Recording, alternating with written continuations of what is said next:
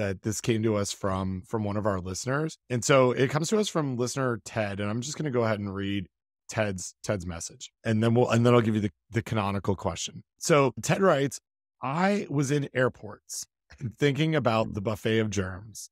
So many surfaces touched by so many people and all that. And then you go to the bathroom in the airport, not airplane, and encounter more germs.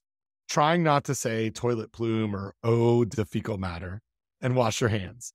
Unfortunately, we're trying to save the planet, so the paper towel dispensers only give a tiny piece. Suppose you're in a hurry and don't want to wait for the sensor on the paper towel dispenser to shame you any longer. Is it risky to do an average, not perfect job washing your hands and then not fully dry them?